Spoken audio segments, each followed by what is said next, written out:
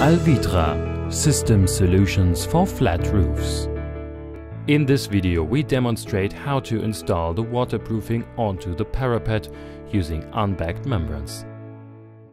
First, install the appropriate peel stop profile to match the membrane type. See also our video about perimeter and upstand finishes. If you are using an unbagged Avalon tape, the protective film needs to be peeled off.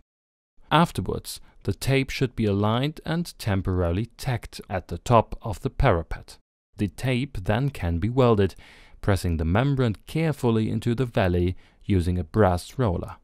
Here the roller has to be held exactly at an angle of 45 degrees and the pressure should be directed toward the welded area to prevent movement of the tape. Now round the corners at the edges of the membrane. Before finally welding the tape, the tacked spots at the top should be detached, drawn free of creases and then tacked again. Now the tape can be welded around the perimeter. The following membrane needs to be cut, tacked onto the crest and cut at an angle of 45 degrees. Folding the lower part of the membrane helps to find the best cutting line.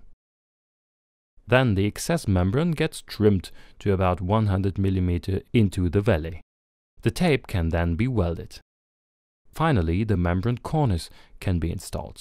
See also our video about installing the internal and external cornice.